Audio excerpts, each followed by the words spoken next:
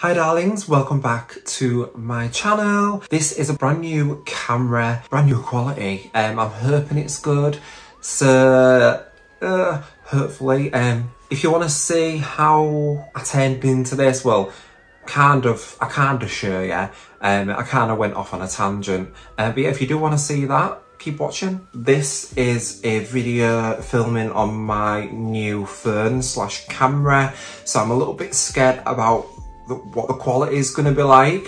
It should be good quality. I'm using the cinematic mode on my phone rather than the video mode, so I'm not sure what's going to happen. I've only got like 2 ring lights in front of me. I've been kind of playing around with lighting, so I did have a white backdrop, but for some reason the white kind of like bounced the light back, so I'm not 100% sure what's going to happen. I've had to spend money on getting bloody cables left, right and centre, so I'm not sure what that's going on with that.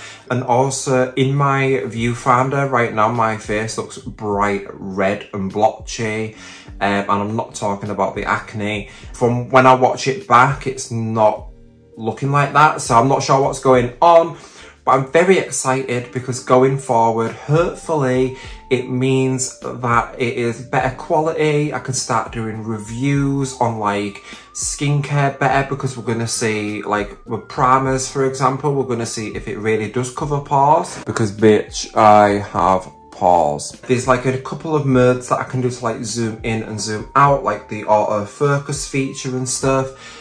So yeah, we will see what happens, but for now, I just thought I'd do a really cute, like, Halloween-y vibe and see what comes out of this video. Don't mind my skin, I am on a journey as usual, but we're just going to ignore the skin for now. I've got a couple of things that I'm working on and a couple of things that I'm trying out, so we'll see. Let's jump right in, shall we? So I was going to use the P. Louise Pro palette, but I'm not going to use that for now. I do want to start using this because it is just super beautiful.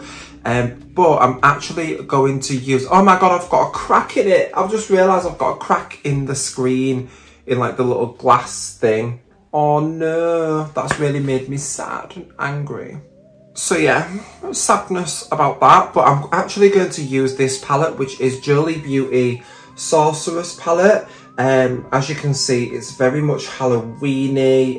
They do have a brand new palette called Vampirism that's out as well, but it's really going to be amazing to pair with this, because this is like very witchy, very like Halloween-y. It's got some special shades in it, like this shade here. It's very like metallic. It's a special formula that is close to my heart. And then you've got a couple of colour shifting shades, which are these two. So that is like a green and kind of like blue shade, but in my as I'm looking at it now, it's purple and like a green. It's just really weird. I love those colours. You've got some glitter shades, and yeah, what I'm going to do today is just like a blocked out brow. I have tried this with bleach brows and I didn't really like how it looked. So I'm not sure whether to do a bleach brow again. But yeah, we're just going to block the brows out for now, so I can kind of take it really high up and just see what happens basically. So yeah, let's shut up and get to it. Okay, so I haven't blocked out my brow for a really long time, so this should be fun. But I'll kind of show you how I do it. I don't know what I want to do. I really want to do a bleach brow, but then I'm kind of like, well no, because it didn't work out last time. So I'm just going to block my brows out and just go from there. So I'm just taking a glue. I use this one, it's from Elmer's. I've had it a while, I think I got it off Amazon, and I'm just literally gonna start gluing my brows down. So what I like to do is just do like, just kind of stick it on like that, and then I'll go in with a spoolie to really glue them down, let it dry, and then I basically do it about 3 times wait until it's like kind of dry slash tacky, and then I go in with my powder. So I'll show you when I get to the powder, basically. Okay, so once we're at this stage, I've done it like kind of like 3 times. My brows are quite like brown and dark, so depending on how dark your brows are, you can kind of go in with like a colour corrector. I don't do that. I probably should, but sometimes it goes right and sometimes it goes wrong. So we're just gonna wing it, basically. So then next up, taking Studio Fix by MAC. This is NC30. So this has quite a nice peachy undertone, and it is a foundation powder. So it's gonna give us the coverage, but it's also going to help set the brow in place. And basically the yellowy peachy undertone is really going to kind of help colour correct anyway. So just taking a dry beauty blender, I just like rub my sponge in there, get it really coated, and then I just literally press it onto the brow. Now the glue will help stick it down, but you don't want to like rub, just go really gently and just kind of like push the product right into the brow. Like you can see how it kind of like colour corrects it a little bit. And it just gives you the coverage that you need whilst setting everything in place. So I just kind of keep doing this until I'm like happy, and then dust away the edges, and then I'll show you the next step. Now you will get a couple of stray hairs standing up. Don't worry about this if you do. It is a little bit annoying, and I'm sure there is a way to cover it up, but the way I found it is that by the time you've kind of blended in your shadows, you can't really see the brows anyway, because I am going to be going like on top and blending the colours out. So yeah, just try not to worry about it for now. So just taking like a fluffy brush, and I'm just kind of gonna buff out any of like the edges, because we don't want any like powder, any harshness. Now you can obviously take a makeup wipe and clean around the areas and like clean the glue away, which I probably should have done, but we're just gonna wing it for now. Okay, so now what I'm gonna do is taking my P. Louise base. This is base shade 2, and I found that this has again a peachy undertone to like really help kind of colour correct, but it's also got the coverage to really, you know, cover the brows. Now I would be careful with this because it is a wet formula. You don't kind of want it to like undo your work, if that makes sense. So I'm obviously going to show you how to do it, but I just take some on the back of my hand. I like to put a lot on the back of my hand because I do use quite a bit, and then taking a flat brush on one sec, so taking a flat brush like this, and I'm just going to coat it in the product, and then I'm going to start patting that onto the brow really, really gently, and kind of like bring it down onto my eye as well, because obviously we need the eyes prepping as well. And I was supposed to put some tape down here, but I'm just going to wing it and clean it up, it's fine. So just keep patting. If you do get any gaps in the brow, don't worry, just keep kind of like going. Just be careful with how much product you're using, because like I said, you don't want to undo your work. So once I've got it like that, I'm going to go in with a fluffy brush and kind of just like press like so. And this, what this will do is it'll press the base into the like little parts where it uncovered. Let me try and come closer so I can show you what I mean. So can you see like kind of here where it's a little bit hurly? So I'm just kind of like doing that so it kind of covers it, and you can see where I've got like a little bit of brow hairs kind of sticking up. But obviously, like I said, just do not worry, because once you've got the eyeshadow on there, you're not going to be able to really tell. So getting used to this camera is crazy. So I'm just going in now, blending out the edges of the base, because obviously we'll want everything to blend seamlessly. And then when we get to the lid, I'm just going to pat that all into place like you would normally with the base. So I do have some stray hairs poking through, and it is annoying me, but we're going to move forward. We're going to keep going. It's so annoying because I always have one brow that goes better than the other, And usually it's my right one, but my left one has just gone so much better than my right one. I am annoyed. But as you can see, my brows are kind of like cancelled out. So I could have gone in with a colour corrector to kind of cancel them out more. But because the camera is so high quality, it is going to pick up like them more. Whereas in real life, you won't really, you'll obviously see the texture, but you shouldn't really see the colour. And like I said, we are going to be kind of covering it up with product anyway. So without further ado, let's get into the eyeshadow. Okay, so taking the P. Louise Bada Black base, you can go in with just normal black eyeshadow, but I'm going to take the base just because it's going to give us more depth and I feel like it blends better as well. And then I will decide whether or not I want to go in with a pigment later on, but for now I'm just going to try and like kind of wing it. So taking a Morphe M506, just picking the base up, and I'm literally just going to start putting that all over the lid and then kind of like sculpt out where I want it to go. So I want the black to kind of come and end about here for now. So I will just put that everywhere and then move on to the next bit. Don't be scared as well about using the bases, because that's one thing I've learned is that just don't be scared about them. You can leave them wet and tacky for as long as you need to kind of like blend out and stuff. So just have a play about really, because that's what it's all about, is just playing. So now we're at this stage, I'm just going to start like kind of lightly tapping it into place. And then obviously it will look a little bit ashy at first, but we are going to set it later on with black shadow. But I don't do it just yet because I like to kind of blend it out a little bit. So just picking up a new brush, I'm going to blend it out. So just taking a Morphe M562. These brushes are literally lifesavers, guys. So if you haven't got any in your kit, I highly recommend them. They are an amazing brush, and especially as well if you are just starting out in makeup, Morphe brushes is literally the way to go, as well as obviously P. Louise. Now you can buy P. Louise brushes separately, and you can obviously use my discount code, which you'll get them cheaper.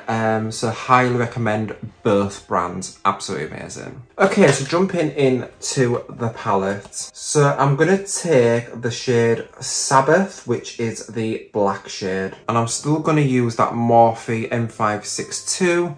And I'm just going to start tickling the very edges of this black base. And this is the perfect brush to like start tickling your shades with. And then this is where you're going to start getting your blend outs as well. So just try raising your eyebrow as well, as far up as you can. And that's what's really you're gonna really like get in there and see where you need to go with your shadows. But you can see as well how amazing this black shade is for one, but you can see that it's like really intensifying against the base. And when you get to around here, don't worry about making mistakes because we can just erase them later on. Okay, so I'm just taking the shade Solstice, which is this really deep dark shade, like a grey.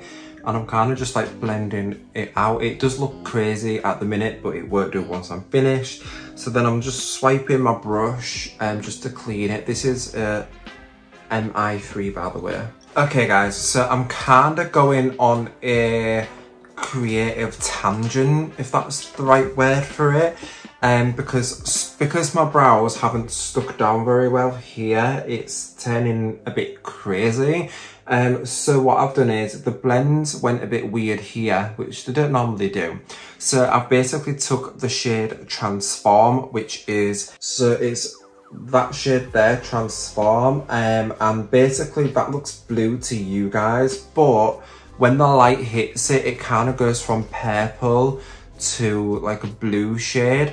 So I just think it's really nice. So I've basically brought that right on my brow bone, and I'm also gonna put some right here and kind of like bring it like up, and then I'm gonna mix it in with maybe like a bit of white. I'm not 100% sure, But yeah, I'm just literally going on a creative tangent at the minute, just to kind of see what I want to do. And I'm going to add some gems as well.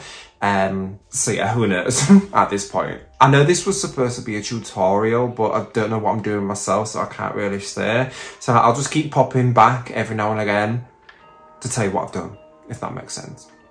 I'm just having a bit of fun and having a bit of playtime. Nothing wrong with that. Okay, darlings. This is what we're up against right now. So I'll turn my head so you can see what it's like. Can you see the different colours, how they're like kind of changing? So these top bits here are these pigments, one sec. So these are pigments from Nikkia Joy Cosmetics. I am an affiliate with Nikkia Joy Cosmetics, so if you do want, I'm going to basically do a massive video on the brand because their loose setting powder is phenomenal. It's one of my favourites ever, so I will be doing a video on them. But they do pigments, and they've also got a new collection out which I am receiving in PR. So basically these are the chroma shift pigments. So in different lights they change colours, so I will be doing a video on the new collection.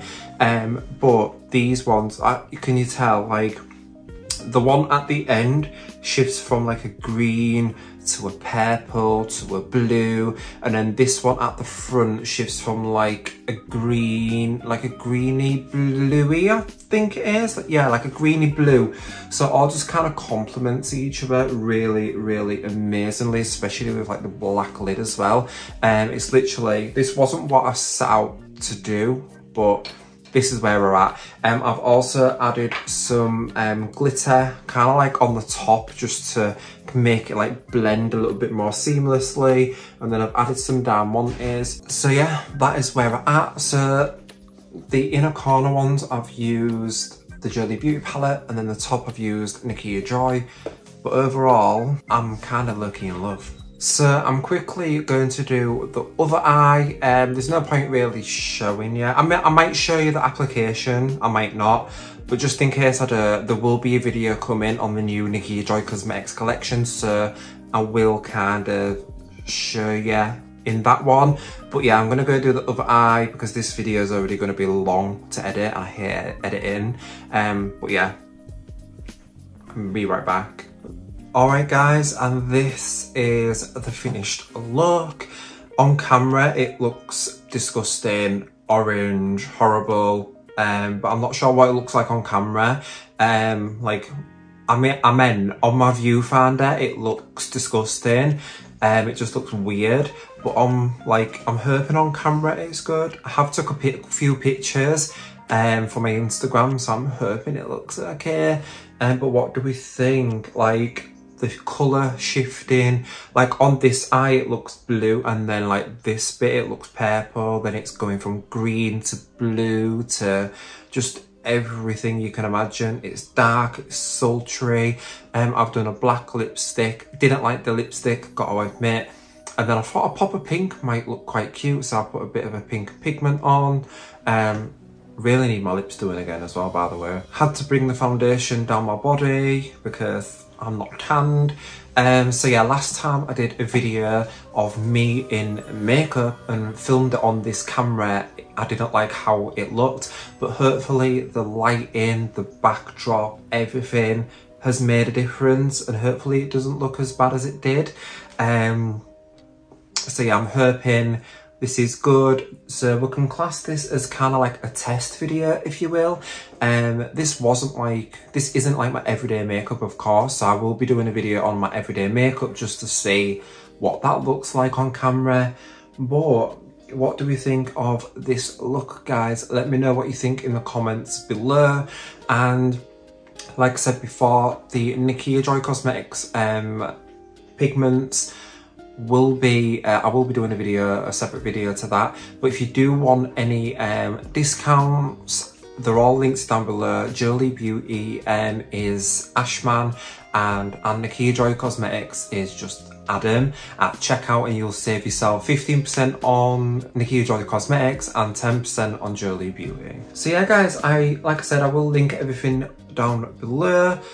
Let me know what you think, and let me know what you think of the quality as well, good or bad. I'm sure I'll be able to judge whether it's good or bad when I'm editing it.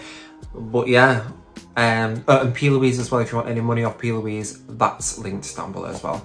So yeah, hope you're all good, and I will see you hopefully in my next video, hopefully soon. I want to start doing this more often. So yeah, bye guys. Hi darlings, Adam from the future. So going forward, I don't think I'm going to use the cinematic mode on my phone while filming. I just didn't really like how it looked. So yeah, I don't think I'm going to use that going forward. I think I'm just going to use the regular video. Also, lighting situation, didn't really like the lighting, kind of washed me out in places. So I'm not sure I'm going to use 2 ring lights. I've only got 1 ring light on now, so obviously I don't have makeup on, and that's what I want it to look good. Not really bothered about the skin, but how the makeup looks just kind of matters to me. So I will kind of test out when I wear makeup to see how the 1 ring light looks. But yeah, let me know what you think about this quality now. Is this better? I know I don't have makeup on, but does it kind of look better? What do you think? So yeah, hope you enjoyed the video guys. Much love.